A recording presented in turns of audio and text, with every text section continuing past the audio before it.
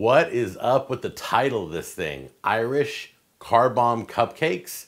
I don't even know what that means, but we're gonna check it out. Jason filmed this and he had a little help, and I just want you to give him a little bit of love and respect and check out his video on the new Cooking with Jack 2.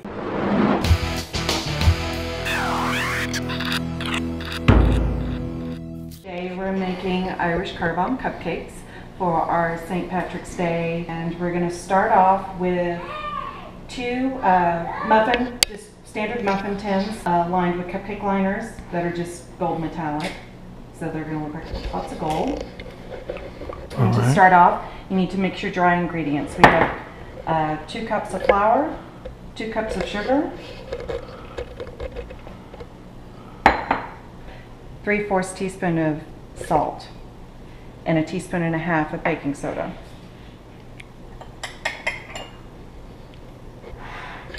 And I'm going to go ahead and add the Dutch processed cocoa powder. This is just processed with alkali, so it gives it a more red tint, kind of pretty, a more vibrant color, chocolate. We're going to get this all mixed incorporated through. Yeah, that's done. What does that look like when it's all nice and thoroughly incorporated there? Looks like cocoa mix. Okay. Just the flour, sugar, cocoa. Nice and salt. homogeneous looking. Yeah, okay. Pretty much. Now we're going to beat the eggs. How many eggs do you have in there? We've got 2 large eggs. 2 large eggs. And 2/3 cup of sour cream. Sour cream, okay. Why sour cream? Probably because it adds a bit of richness to it, almost like buttermilk. A lot of cakes will have either buttermilk or sour cream added to them to add a little bit of, well, a lot of moisture. Okay. And a little bit of a tang to it.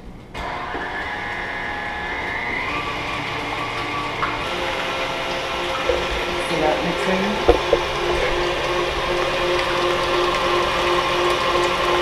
And scrape the bowl. Okay. Why is that? You don't want your ingredients will get stuck to the bottom. Okay. And so it's always good to scrape the bowl to make sure everything gets well incorporated. You don't want a bunch of smears of sour cream at the very bottom. Okay. And now we're going to melt a cup of butter with a cup of Guinness stout.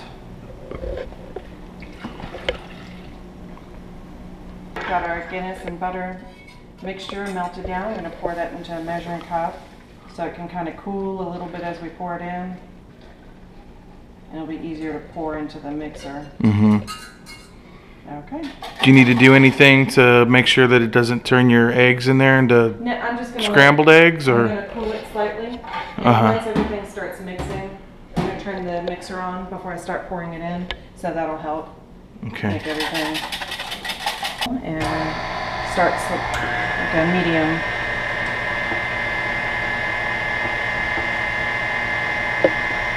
It's best just to pour it in a slow, steady stream. That way you don't get anything splattered out on you.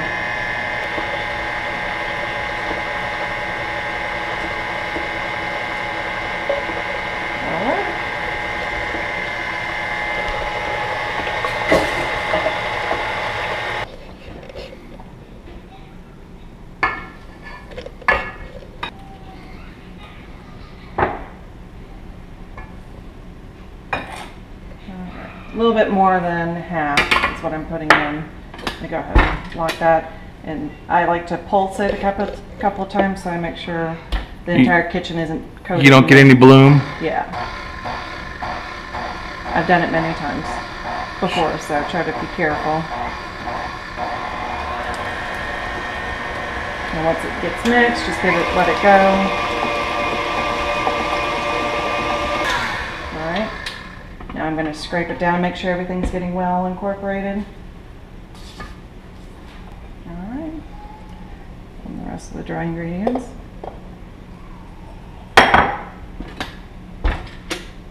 And again, kind of pulse it again. Go slow. There we go.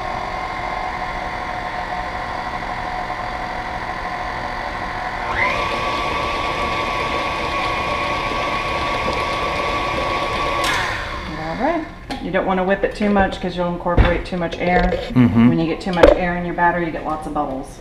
Okay. So, which isn't very desirable in a cake. Okay. You're looking for dense moistness. Yeah. This is the pancake pin. And you just fill it from the bottom. It's got a little tip on it. There is a cake pin that I like using, the just one size. I don't need anything. Shout out to Jack. That way I can, yes, I saw it on Jack's Cooking with Jack. Cooking with Jack, yes. And I saw his review of it for the pancake. I believe it was a pancake one. And it's really handy when you do mini muffin tins because that's a lot of filling tins, and it's nice just to have a little squeeze bottle that you can refill.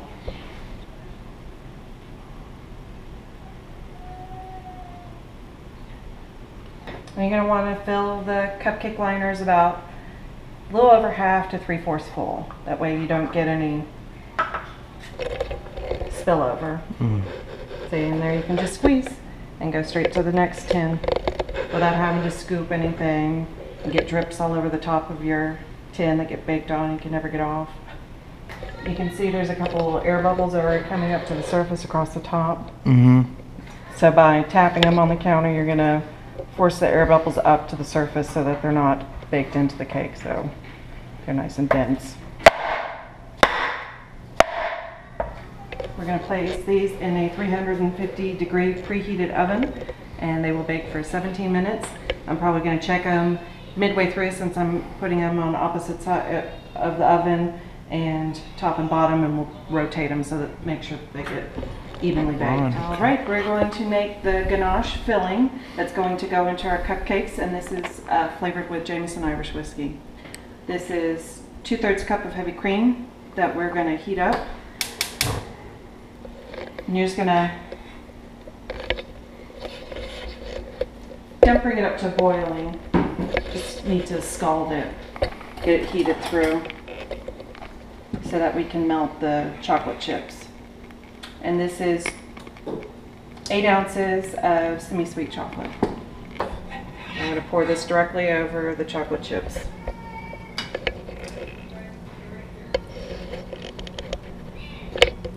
And kind of let that sit for a minute. And now we can start slowly whisking the heavy cream into the chips. And this is basically how you make chocolate ganache.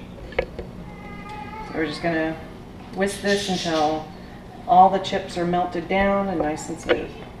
What happens if you don't get it just right and say there's not enough residual heat left in there to... I'm going to put a little bit of boiling water on and set the bowl over the top of it. And then you basically just set your bowl over the top. Finish it off. And this is also good to keep it at the right consistency. If you want to use ganache for pouring. So it's a little, you can see in there, it's a little lumpy in there. So it's all nice and smooth now. Okay. No more lumps. All the way across. Silky. And now I'm going to add, the original recipe calls for 2 teaspoons of Jameson Irish whiskey. The first time I made it, I tried it with the 2 teaspoons and I didn't get much of the whiskey flavor at all. So I'm doing about 2.5 tablespoons. I bumped it up quite a bit. So it's a nice strong whiskey flavor. You can use a large pastry tip to kind of set a little hole across the tops of these, kind of a guide to dig the cake out. So you've got a little spot to fill with ganache. And you can just take the tip of a spoon and scoop out a little bit of cake. All right, so we're gonna pour our ganache into the centers of the cupcakes. I'm going to make the Bailey's Irish buttercream. I'm making it kind of the way that my mother's American buttercream is made. 1 cup of butter to 1 cup of shortening.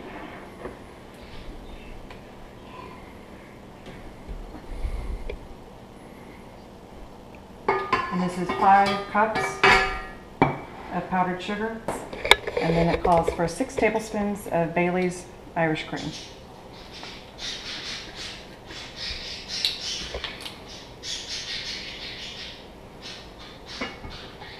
And this is very important to start slow with this because powdered sugar will fly.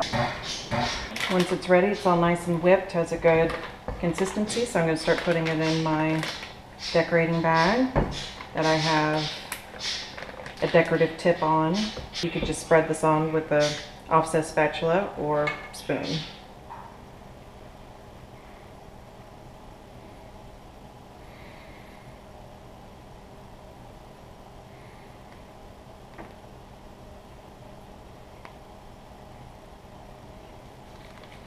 All right.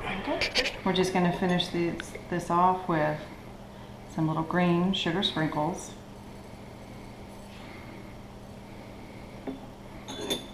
And that's it.